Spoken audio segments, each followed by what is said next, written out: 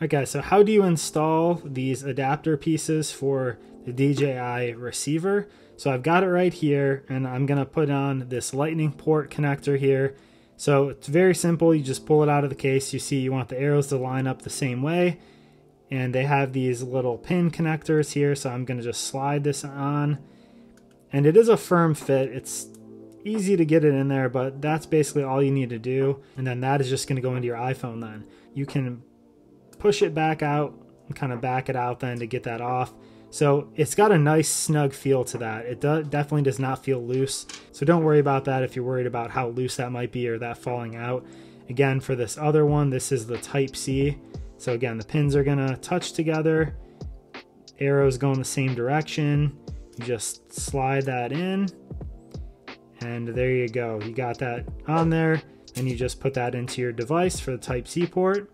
And yeah, this is pretty lightweight. I'm very impressed actually with the size and the weight of this. I plan on using this with my Osmo Mobile 5 gimbal as well, so I can show you guys that in another video.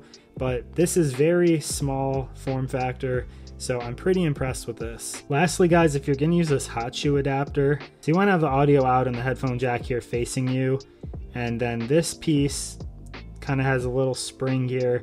You want this facing up. You're gonna slide that again upward. So you're gonna slide that until that engages and clicks there. And then now you have this clip and the spring right on the bottom there.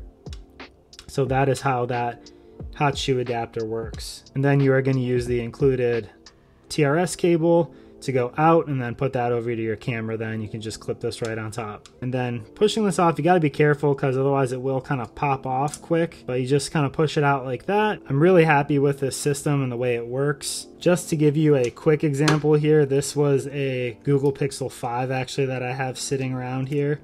So I'm going to put the Type-C pin on here. That clicked into place, and so Type-C port's right here on the bottom. This just lines up. Pop it in, and then boom, you're ready to go. So you can see just how big that is. It's really not very big. I'll show you in some other videos kind of how I'm gonna have this set up. I'm also gonna try this on the Google Pixel 6 Pro, and I'm gonna do this on my iPhone 13 Pro as well. But you can see taking this out then, just pull that out, you're good to go.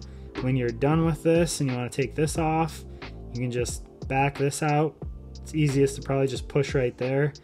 It will give way, you can pull this back out, and then you're ready to put this back in your case. So it's really nice. Everything is so easy to use with this. You can just stick this back in the case, you know, stick this one back in, put everything away in here, and you're good to go. I like this kit a lot, and I like the versatility of all the stuff you can connect it to. But that's how you use all the attachments, guys. If you found this video helpful, hit the like button. I have an unboxing. I also have kind of just the initial setup of this, so let me know what kind of content you want to see, if there's anything specific you want me to talk about with these. And make sure to subscribe to see all those other videos as well and upcoming ones. Thank you guys for watching with me here today, and I'll see you on the next one.